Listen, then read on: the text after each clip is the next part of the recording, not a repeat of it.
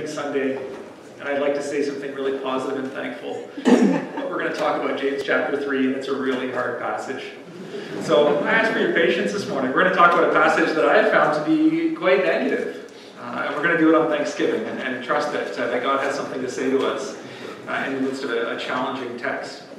We've been going through the book of James, the epistle of James, for the last month or so.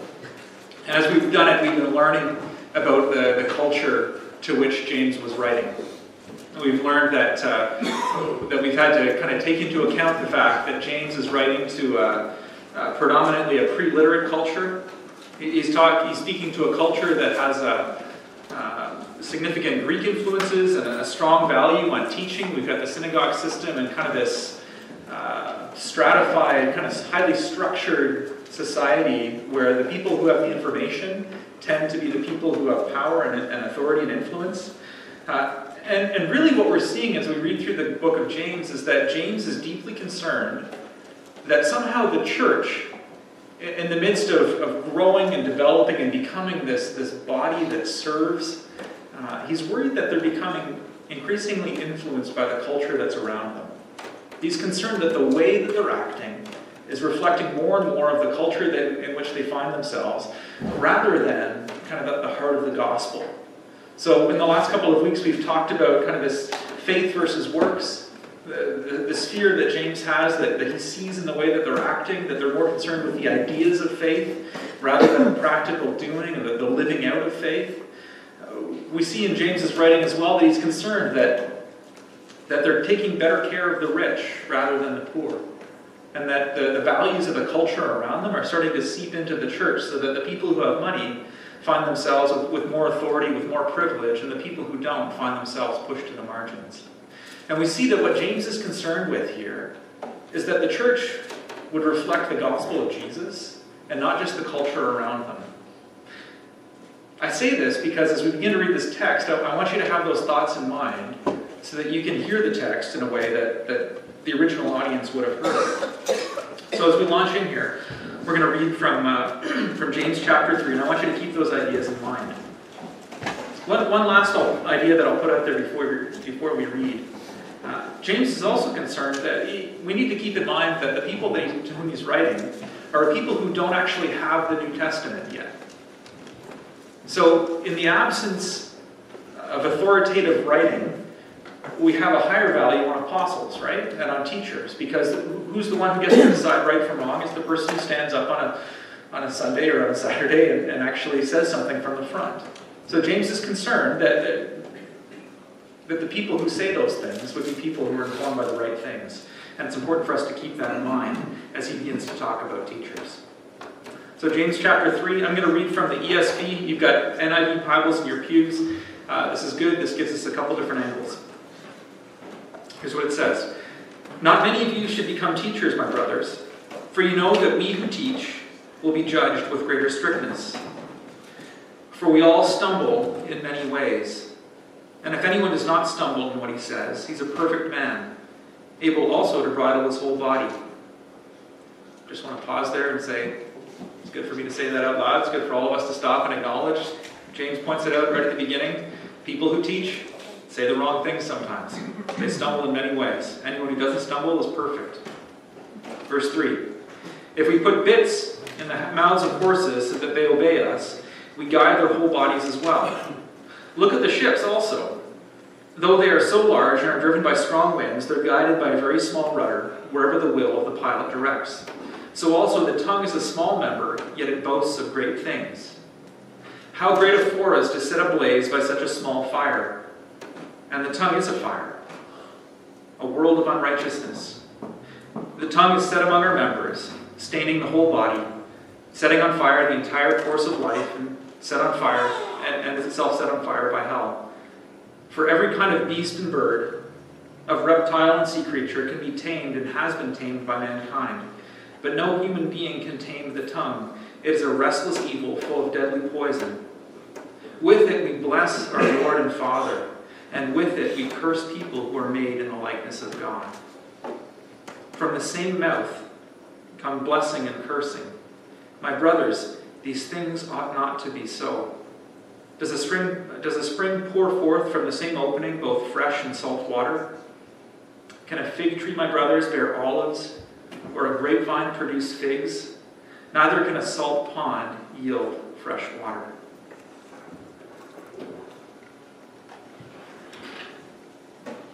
So James says some hard things here. In fact, he tries to soften it. You can tell in his writing that he's trying to soften the kind of the hard edge of what he's saying by throwing the word brother in there now and then, right? To kind of point out, we're all, this is us. This is an us problem. It's not just a you problem, but we have this problem with our tongues. We have this problem. And as we walk through the kind of the passage again and think through what James is saying here, here's what I want to highlight from what he's saying. So he starts off by talking about aspiring to teaching. And he warns them about it because of the significance of the role, the power of teaching. He says you're going to be judged with greater strictness.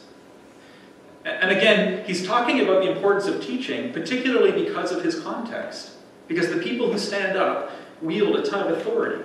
The people don't have a scripture to fall back on, so when somebody stands up in front of the congregation and says something, they have to discern for themselves whether it's true or not. The bigger challenge with that, commentators would say, is that what James is experiencing is the fact that in that time there were plenty of people who did aspire to teaching.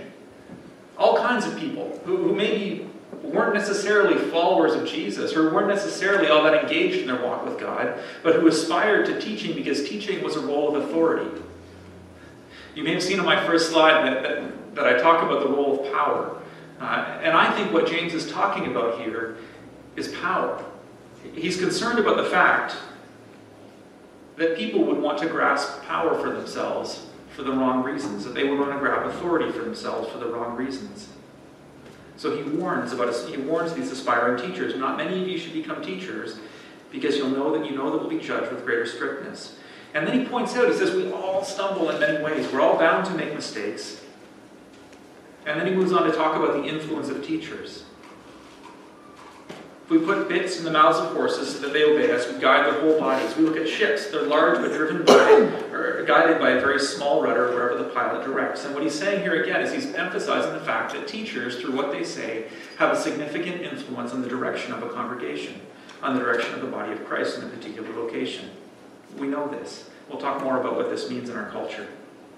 He goes on in verse 5 to begin to talk not just about teachers. So he's begun with this argument about teachers, but then he kind of moves it over to something for all of us. He says, how great a forest is set ablaze by such a small fire, and the tongue is a fire, a world of unrighteousness. It's not just teachers who have a problem with their tongues.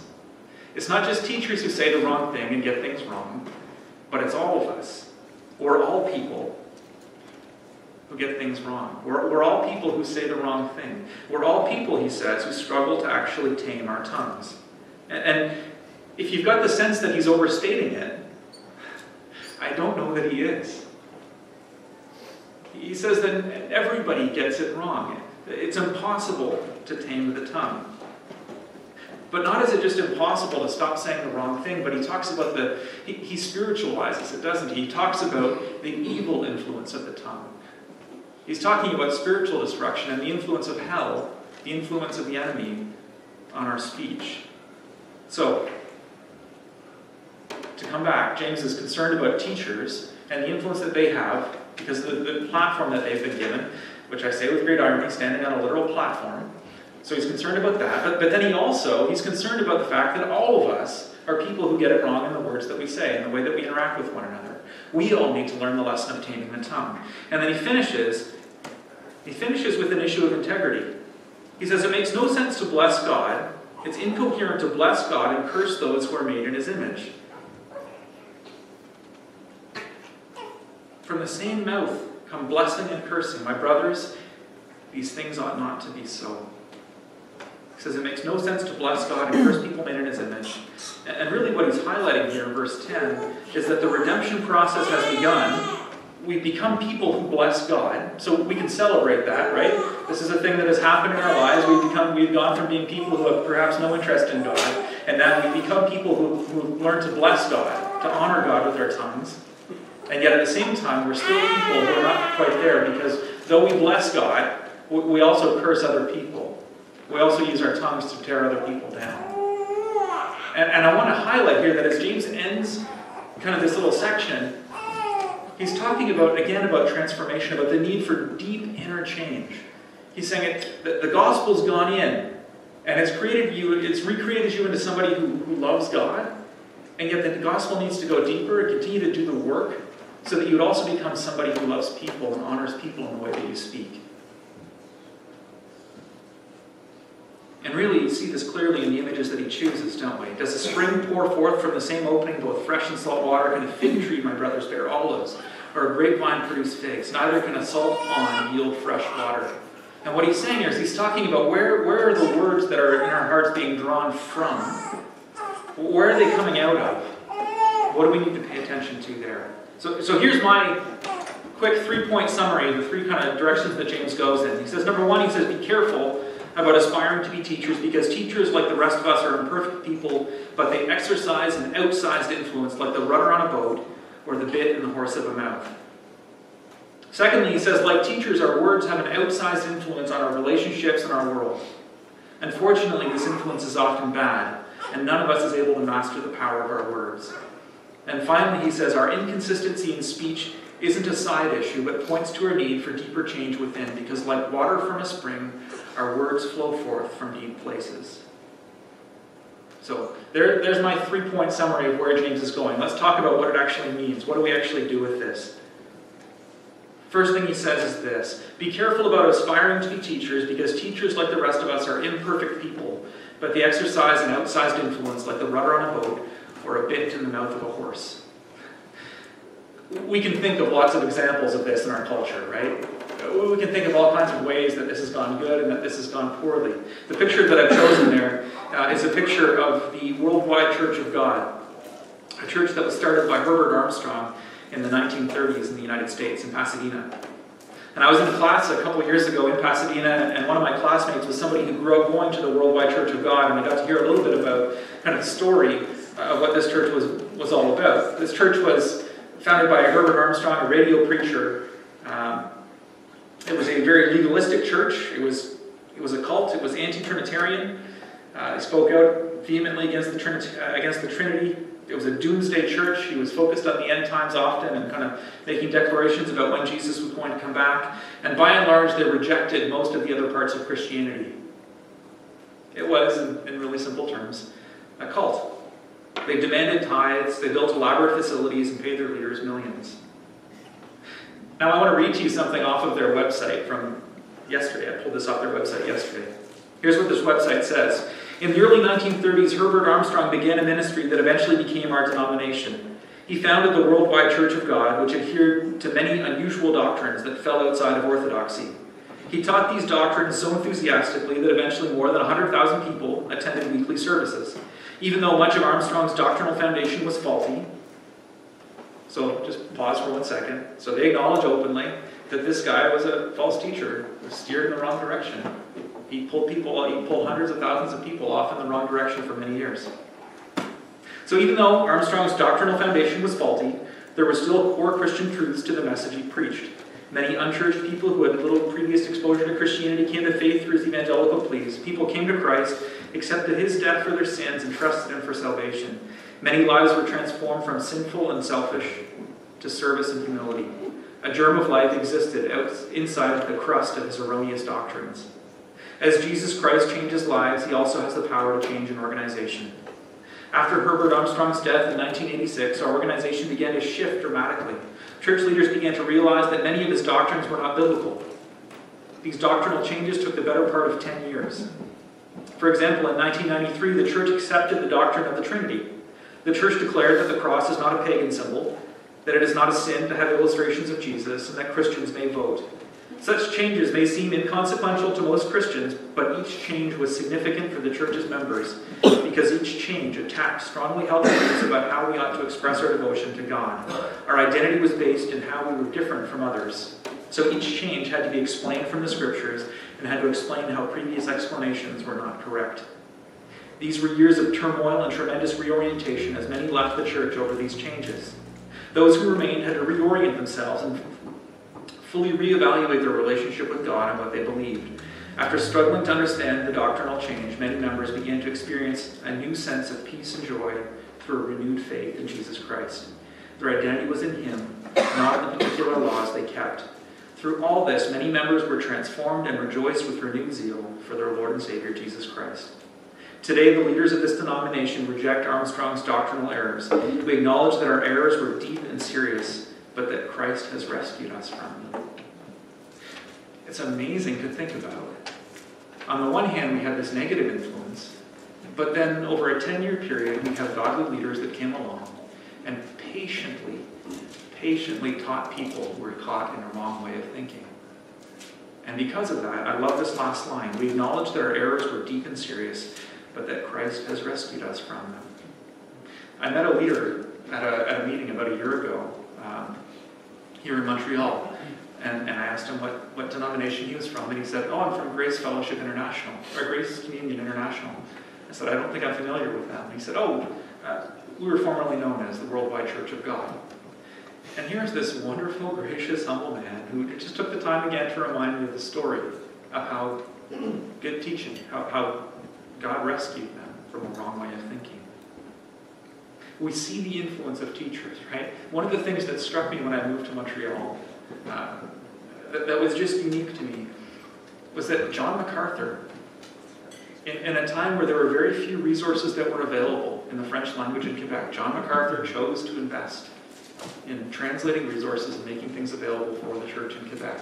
And everywhere I went in my first couple of years in Montreal and around the province, I was stunned by how respected John MacArthur was. Not that he shouldn't be, but just I was shocked. Everybody knew Jean MacArthur. And it was impressive to me, the influence that a teacher like him has had on Quebec because of his willingness to invest here. Now, the principle that I see beneath the teaching on this is that those who have been granted positions of power need to exercise those positions in a way that reflect the ways of the kingdom of God, and not just the kingdom of this world. We're quick to go to the doctrinal answer when it comes to this, and I was, right? I shared with you Herbert Armstrong's false doctrine and then the way that it changes when we get good teaching in place. But James isn't just concerned that the church would have right doctrine in front of them, preached from the pulpit. That wasn't his only concern. Because when you read through the book of James, he's concerned that the people who teach would have an ethic, would have a way of living that reflected the way that Jesus lived and taught. He wasn't just concerned that they would say the right things, but that they would have a different relationship with power. He's concerned about the way that power is exercised in the church. That's why he says people are desiring to take on leadership. They're desiring to be teachers. They're aspiring to be teachers. And he's saying, be careful about aspiring to be teachers.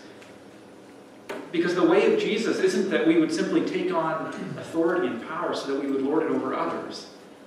I mean, this is what we see with the disciples, right? Jesus, which one of us gets to be at your right hand? And which one of us gets to be at your left? Who's going to be the greatest of us? And Jesus calls them out on it and says, no, that's not leadership in the kingdom of God. Whoever wants to lead needs to become a servant. And I think James is concerned about the right message being proclaimed, but he's also concerned about the right message being proclaimed in the right way by people whose character reflect the ways of Jesus. This is why he's talking about treating the rich better than the poor and warning about that. This is why he's kind of working through kind of not just kind of information, not just the faith, but the doing, the acting, faith and works. Well, how does faith and works apply to this kind of a concern? Maybe the question might be, how does Jesus use power in a way that's distinct and different from the culture around him? I'll give you one idea. I think we looked at this as a congregation within the last year, the story of Jairus. So, recap of the story. Jesus comes back across the lake. He lands. Jairus, this very important synagogue official, comes running to meet him, falls down on his knees in front of Jesus and says, "Come to my house, my little girl is dying." And immediately we've got this scene where Jesus is being ushered through crowds of people who are crowding around to try to get close to him, to try to get to Jairus' house, this very important official. And then as he's kind of pushing his way through the crowd and working his way to Jairus' house to try to save his little girl, Suddenly Jesus recognizes that power's gone out from him and somebody has touched him, and he stops everything and he says, somebody touched me. And of course, Peter's not happy about this. Why are we stopping? Why are we stopping? We're going to get to Jairus' house. But Jesus says, somebody touched me, and he stops everything. And he won't move on until they identify who touched him. And it turns out to be this woman who has had a hemorrhaging blood for the last, I can't remember the amount of time. It was years and years. 12 years. So we've got this woman who sneaks up to Jesus. She doesn't even dare approach him face to face. She sneaks up to him in the midst of a crowd and touches him. And immediately she's healed. And Jesus stops everything and makes her tell her story in front of the entire crowd.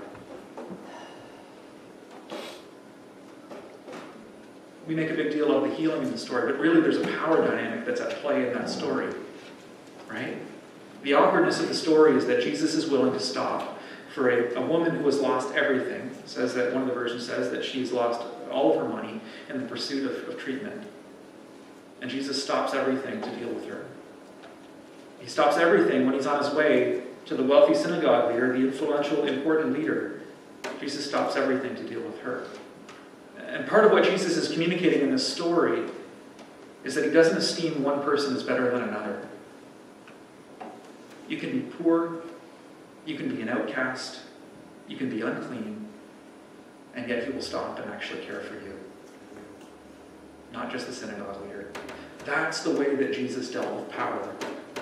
So you might understand then why James is concerned that in a church where people are aspiring to leadership, they want to be the ones who have power. He's concerned that they would hold on to the teachings of Jesus, the way of Jesus, the way that Jesus interacted with power, where Jesus didn't see anybody as more important or less important, but he loved everybody.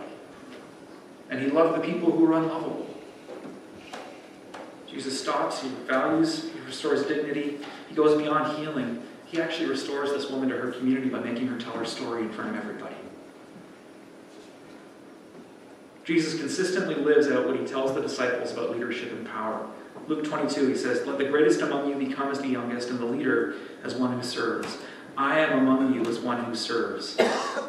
So, on the one hand, we got to get the doctrine stuff right. We want teachers who are saying the right things and who are teaching us the truth. And yet at the same time, James is saying, we've got to have people who are teaching the truth in a way and exercising power and leadership in a way that honors the way that Jesus did. So what's our tendency to misuse leadership and authority? How do we see power being abused in our culture today? What are the ways that we might be tempted in our church to take kind of cultural values of what it means to be a leader or what it means to be a teacher and to have authority, and to bring that into here rather than kind of valuing the way that Jesus lived and taught, where he deeply loves people? There's a story over this last 6 months of a pastor in the United States who was accused of inappropriate relationships with women over a period of about 20 years. And the response of the people around him, his response and the response of the leaders around him, was to quickly deny it and move to silence these women. The whole thing has fallen apart over the last couple of months, and I want to read you a statement from one of the elders as they've recognized the ways that they've gotten this wrong. "To all the women who have come forward," said one of the 9 elders, "we're sorry that we've added to your pain. We have no reason not to believe any of you. We are sorry that our initial statements were so insensitive, defensive, and reflexively protective of our pastor. We exhort our pastor to acknowledge his sin and publicly apologize." Because of this issue, because of the way in which a church has used authority to elevate one person at the cost of others, their whole elders board has resigned. Much of their pastoral staff have resigned, and this has become a national news item. The way that we're called to live and act as followers of Jesus in relation to authority and power is not that we use it to lift ourselves up, but that we use it to care for the poor and marginalized.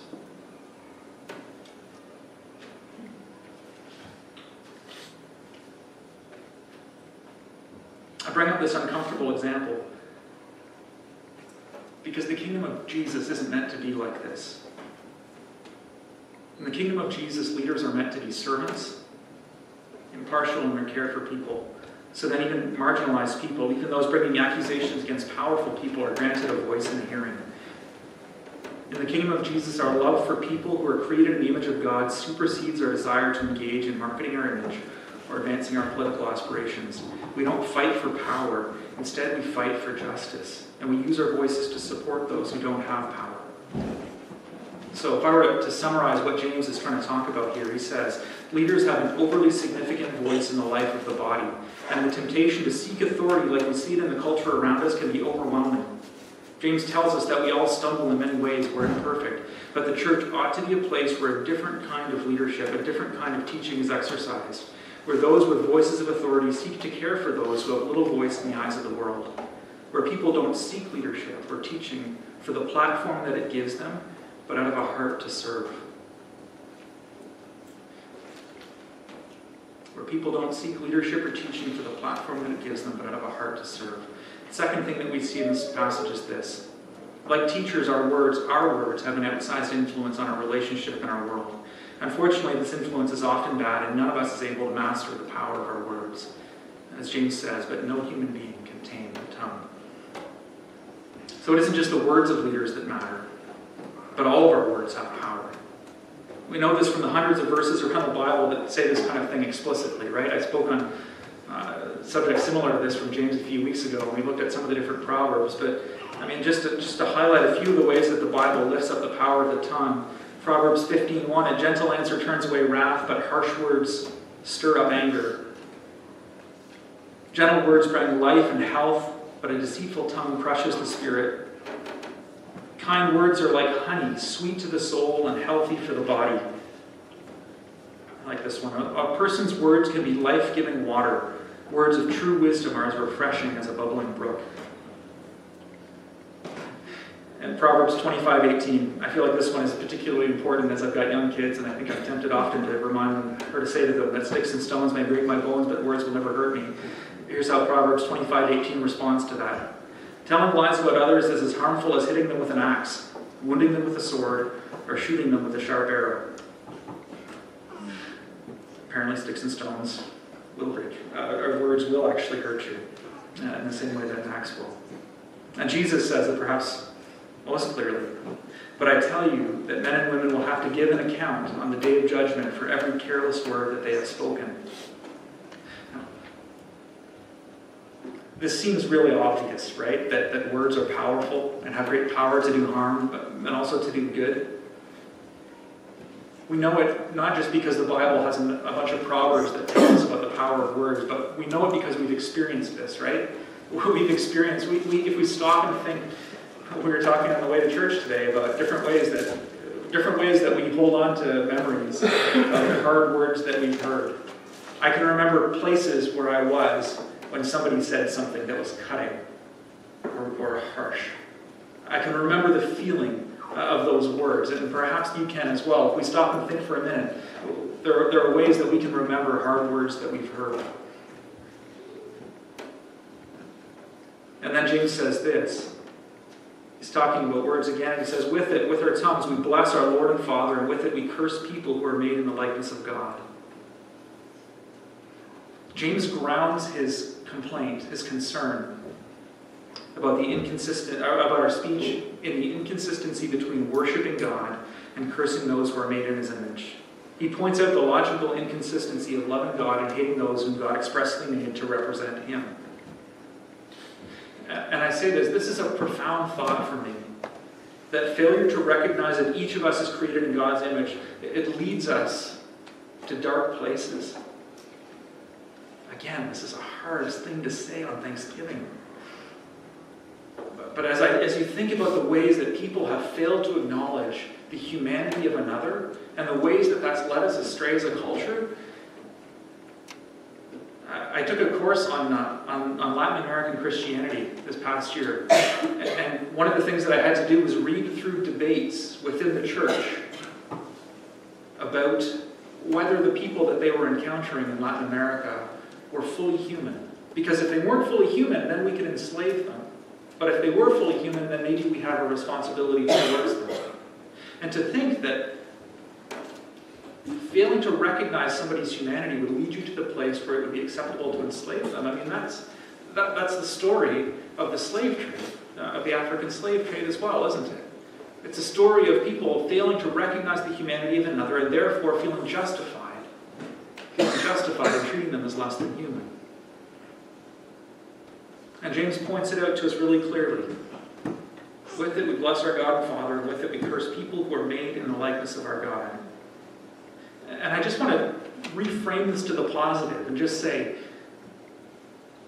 if dehumanizing leads us to a place of disrespect and cursing and enslaving, then humanizing people, actually choosing to recognize that people are made in the image of God, brings us to a place where our speech towards them ought to change. I've been thinking about this over the last little bit. We've been talking a lot in our ministry about rehumanization. How do we humanize people? How do we actually choose to recognize the humanity of people? And I think it's led us to some funny conversations about how do you humanize the person who's in the checkout line ahead of you, and how do you humanize the neighbor that's driving you nuts? What does it look like? How does your frame on who they are change when you begin to actually look at them and recognize that they're people who are created in God's image? How does that change the way that you'd be tempted to speak to them? What does it mean to humanize the car that's driving beside you that just cut you off? How does that change the reaction that you might have in that moment? This is probably a very useful conversation to have on Thanksgiving. In retrospect, I'm heading to Ottawa after this. We're hopping in a car and driving down to Ottawa to sit around the table with a bunch of family members with whom I do not often agree on everything. What does it look like to humanize my family members with whom I have disagreements and history? What will it look like for you today to sit around the table with people that you don't always agree with, but to recognize that these are people who are created in the image of God, that they have inherent value and dignity, and that ought to influence the way. Caleb's looking at Peter, I get that. Yeah. But what does it look like? How does that change the way that we would actually speak to one another? To recognize that these are dearly loved people who are made in God's image, that they have value and dignity beyond their opinions. How does that change the way that we speak about people on Facebook who disagree with us when we go back to our echo chambers and check social media later on today? How will that change the way that we actually interact with people? So how will that change your speech today? Being reminded of the inherent value and worth of people. I love the way C.S. Lewis says it. You've heard it a dozen times, but it applies deeply to this. There are no ordinary people. You have never talked to a mere mortal. Nations, cultures, arts, civilizations, these are mortal. And their life is to ours as the life of a gnat. But it is immortals whom we joke with, work with, marry, snub, and exploit. Immortal horrors or everlasting splendors. How does it change things when we begin to see people as having inherent value and dignity? How does it change the way that we would speak to them? And finally, we finish with this. Our inconsistency in speech isn't a side issue, but points to our need for deeper change, deeper transformation within. Because like water from a spring, our words flow forth from deep places. Does a spring pour forth from the same opening both fresh and salt water? Listen, the way that this has convicted me as I've meditated on this week is not just that I want to change a few things about how I talk, but it's pressed home to me a deep desire that I have that my heart would be changed. That what would pour forth from my mouth would reflect deep transformation that's taken place in my heart.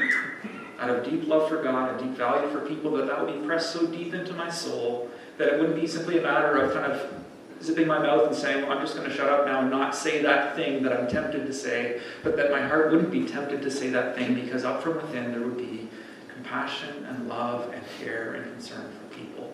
What does it look like for us again to pursue transformation?